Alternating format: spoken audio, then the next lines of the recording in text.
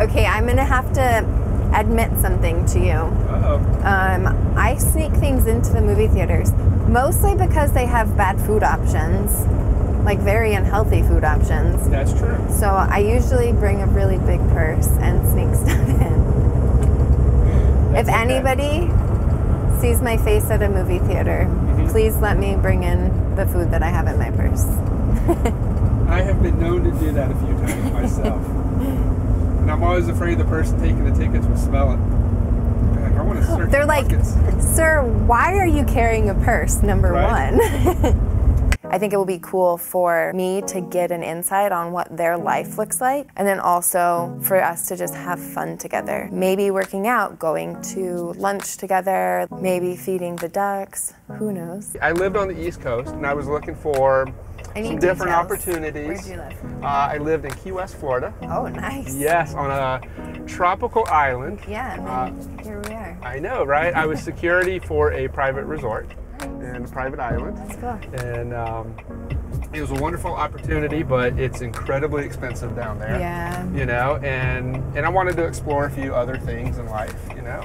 And I've never been out to the West Coast, so I figured I started looking at moving here and thinking about a change in career. So trucking has always had a special interest for me. Yeah. So, Does it stem from something else? Like, do you have anybody in your, what in the world? we see Sorry, it all the time. bad drivers. Right? My, the earliest memory I have is my best friend growing up. His father was a truck driver. Okay. But from there, I've always been around trucks, whether it's working in a warehouse or having friends that were drivers or something of that nature. Did you ride along with him? I did. Yeah? Yeah, he took me around. Your best friend's dad? That's Yeah. cool. He had one of those old long-nosed Pete's. You know, big, loud, all that kind of good stuff. But it was great. I loved riding in that. Yeah. And so in my 20s, after the military, I started thinking about being a truck driver. But life happened, so... So you went military and then Key West? And then How Key long West. did you serve? 4 years. Nice. Yes. Thank you for your service. What branch were you in? I was in the Navy. Oh, nice. Absolutely. Do they have a base down there? In Key West. Or just like down? We do. There in is the a southeast? base in Key West. Oh, there is? Okay. Which I never actually served there. I Yeah. did most of my tours in Florida, up in North Florida, Jacksonville, Pensacola, that area. And, but I left the military. I actually moved out to Denver. Lived in Estes Park, Colorado for a little bit. Had it's gorgeous. Yeah, it's But so pretty. I got a cabin up in the mountains. Nice. You know, it was beautiful. Then Halloween night it snowed. And it was more snow than I'd ever seen in my life, right? We had like 8 or 9 feet. Yeah. And I was like, that's it, I'm done. When it thaws out, I'm going back to Florida. I am a beach bum. I can't do the snow. Yeah. So I moved back down to Florida and I went to Key West and lived down there for years and years. Yeah. And then eventually I ended up moving up to Virginia. That's nice, to right? be with some family. Yeah. Yeah, and be Humid? closer to them. What's that? Is it humid up there? Not too bad. No. In the summer it's a little bit, but not too bad. Considering my life in Florida, where it's 100% humidity year round. Yeah, that's You know. But the weather. Right. For some reason, I thought that you were from Hawaii. I just always linked you to Hawaii because of your tattoo. I don't know. I do like the Hawaiian vibe. Yeah. So I lean more towards that kind of tropical culture than I do the Caribbean culture. Isn't it funny how you can be, like, in your heart, you probably see yourself as, like, a tropical, like, beach bum type of person. Absolutely. But where you are is not that at all. But, like, you in your life and in your heart, you know that you are this completely other person than what you surround yourself with. Oh, completely. It's kind of interesting to think It about. is. Yeah. But I like that difference, that juxtaposition of being a beach bum, living a life as a desert rat. It's so different. It is. It's completely different. But that's why I moved out here, is because I've never experienced anything like this. And I like exploring new things and new opportunities. So, you know. I can see that. I decided to do trucking and got to looking around. And Phoenix seemed like the best opportunity for trucking schools and trucking companies. Did you initially have your eye on night? Yes and no. It never really occurred to me to work for night. That being said, I seen night trucks on the road. To me, they're the best looking trucks on the road, you know. They're the prettiest, they're the cleanest, you know, in every sense of the word. So I've always kind of been partial to night. But honestly, I was actually looking at Swift, mainly. And I came out because of their training program, you think? Just a bigger company, and I knew the name, really. And other than that, I didn't know too much about them. But I came out here, I went to school, and my particular trainer was a night driver, so she was always talking night up. And I said, you know what, I'll give them a try. Wait, so you didn't go to our CDL program, right? No, I didn't. You went to a school in the Valley. I did. And then you got hired on through Squire? I did, yes. Yeah, came on, did my Squire training. And yeah, it was good. But Mitch Atkinson was my recruiter. Nuh-uh. Yes, he was. How long ago was this? Oh, a while back. Like 4 years? Probably. You think more? About that. Right. Yeah.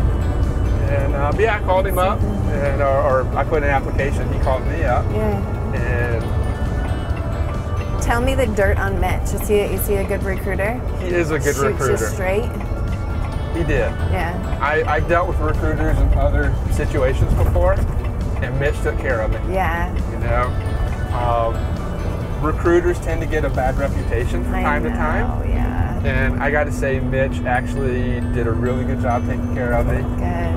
Gave me all the good details. But he didn't like oversell and underdeliver. Like it was pretty. Absolutely, it was exactly what he said it would be, right? Good. And but it was good. But in the overall process, he called me up, looked at my application, and said, "Hey, can you be here next week? We can get you in." That's awesome. I said, "Yes, sir. I'll be there." And never looked back. Seriously? Yeah. You've held a lot of different positions. I have. Night is known for that. Whether it's driving associates or office personnel, like we switch around like crazy. Absolutely. But I think that's a great idea in terms of people being able to get those different opportunities, see things from a different point of view. Yeah. I know I had a certain point of view of the office and of trucking in general. Being new to the industry and only being in the truck, and then coming in and dealing with the office and their paperwork and how they interact with drivers and all that, and then just being able to actually interact with more drivers on a regular basis, then it really opened my eyes up how that works out. So going back out on the road here again, it's a totally different perspective. Do you feel like, okay, what was when you came into the office, so your first role was DQP instructor, Correct. or just helping with class. What was the biggest shock? Like what surprised you the most about coming from a driver role to an instructor type of role? I like my solitude in the truck, right? Yeah. So to come in and take a job where I am put in front of a large group of people and teach them, talk to them, that sort of thing. It was I'm not exactly a shy person, but it wasn't something that I was really looking forward to. It's not my normal sort of thing. And do you think that's why you want to go back over the road? No. Actually, to be honest, I got into the class, and I still remember my first class and the first conversations with that group, and I fell in love with it. No, I do love that role. I love supporting our drivers and being available to them. But the truth is, I look out the window at my desk and I see all the trucks driving by. I talk to the drivers and their stories, and I just miss it so much. Really? You know, I love the travel. I love the driving. For me, like a personal hobby of mine is to just hop on the road and drive. So it's very relaxing. It is. I've always done that. Like even when I was in high school, when I first got my license, I would just drive around the city and listen to music and try to find, obviously we have a few mountains here in Phoenix, so try to find cool areas where you could like go up in elevation a bit and then see the lights or see the sunset or see whatever. Oh, absolutely. I feel like being in a truck, you see more. You do. Maybe that's why I'm recognizing all of these crazy drivers. A lot of it is that you are physically sitting up higher, so it's a much better view.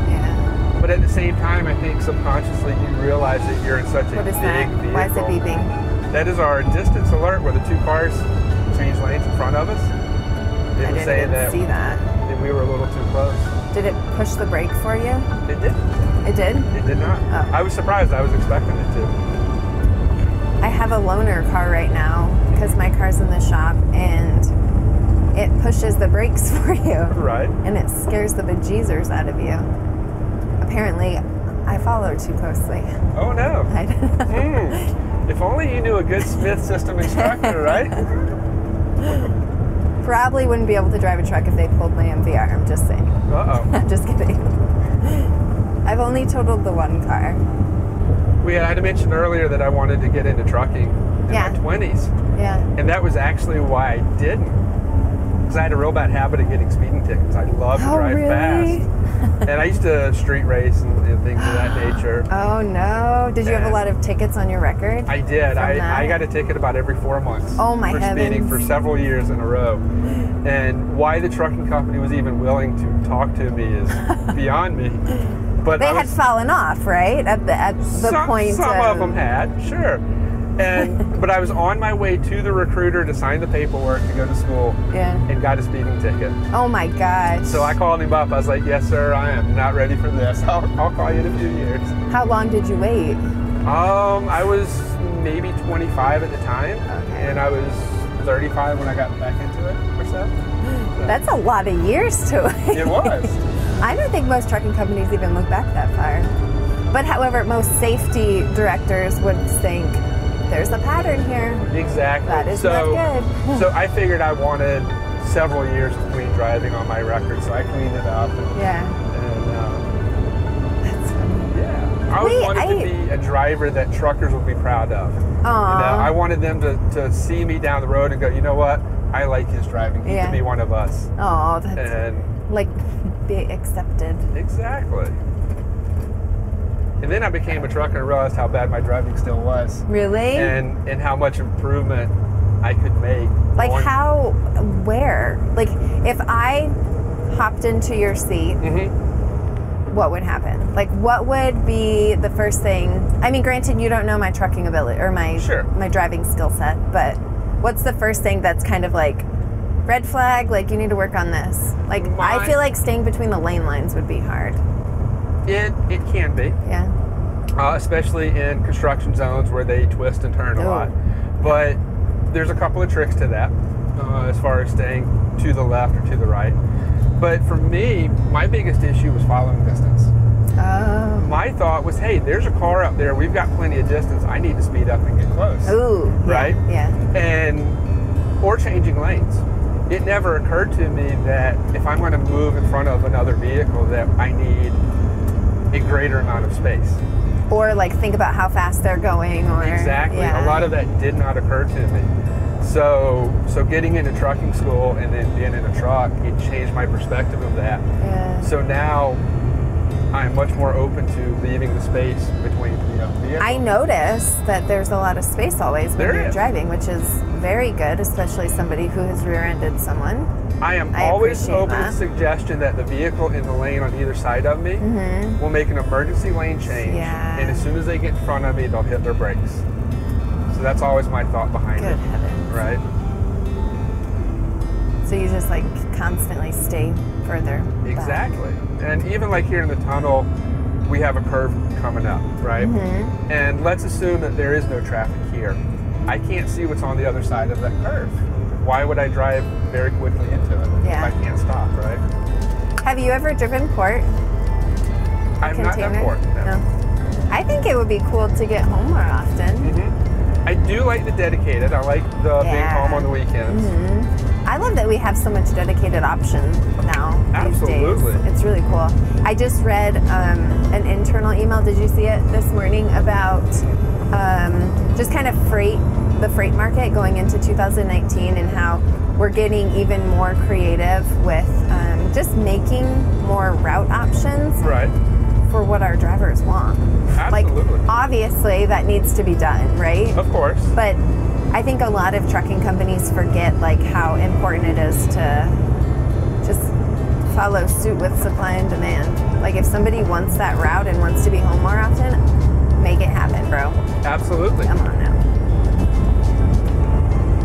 Drivers have so many different needs and desires these days, and we can't just say, here's one option, take it or leave it. You need to be out a month at a time. You can't be, oh, sorry, no. We don't live in that world anymore. No. When you drove before you went into the office, what did you like to do for fun? And did that change when you started working in the office? For me, one of my biggest hobbies is photography. Ooh, I know that. You take amazing photos. Well, thank you very much. And I've gotten into drone photography as well. What is with that? What's it? Flying drones around, so I can get those good aerial shots and wide landscape shots. Do you have to have a different drone for drone photography versus drone video footage? Same drones. You're just taking a still of the video? Correct. Yeah. Okay. Yeah. So I've got 4K cameras on my drones, and they can do video or still. So. Did you do that a lot when you were over the road? I did. Quite a bit. I don't feel like I saw those pictures. I had a smaller, cheaper drone at the time, so I was still trying to learn. Yeah. So a lot of it didn't come out as well as I wanted. So, but well, taking a still of a video isn't always high res, right? Unless it's a really high res video, or how does that usually work? it is. Most cameras will come out with the same quality picture. Yeah. So, but I'm a big believer that I love driving, but just as much as I want to be in the truck, you need to get out of the truck and clear your head. Yeah. What's your favorite hobby while you're over the road? Leave it in the comment section below.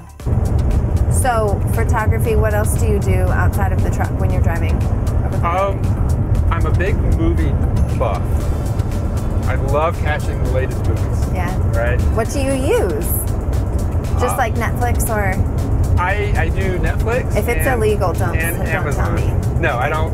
I support the film industry, so I don't use the illegal sites. So. Bleep that out. Exactly. And I believe in supporting the local theater. Totally. So it's as crazy as concession stand prices are. I know. I will still go buy my ticket, my $10 popcorn and $10 Coke. And okay, I'm going to have to admit something to you. Uh-oh. I sneak things into the movie theaters, mostly because they have bad food options, very unhealthy food options. That's true. So I usually bring a really big purse and sneak stuff in. If anybody sees my face at a movie theater, please let me bring in the food that I have in my purse. I have been known to do that a few times myself. And I'm always afraid the person taking the tickets will smell it. They're like, I want to search your pockets. Sir, why are you carrying a purse, number one? That. Does it get boring though when you're on I imagine going to Tucson, for example, there's not a lot to look at. There's not. However, you always have the entertainment of the, what do you call them? Personal vehicles? Is that how you would? I like that term, personal vehicles. Personal vehicles? Yes, four-wheelers. Four-wheelers, yeah. It does have its boring moments, of course. Yeah. But in addition to photography, I love music. I have a very deep passion for that. It's almost religious for me. So I can always find some good music to listen to. But just driving in general, there's so much to observe and pay attention to make sure that I'm a safe driver. Yeah. That I find I'm working too much to be bored with it. If you're bored, that's probably not a good thing because you're probably not doing what you should be doing. Exactly. That's when you know it's time to get out of the truck for a few minutes. Yeah. If you've liked this episode, please subscribe to our channel and turn on post notifications.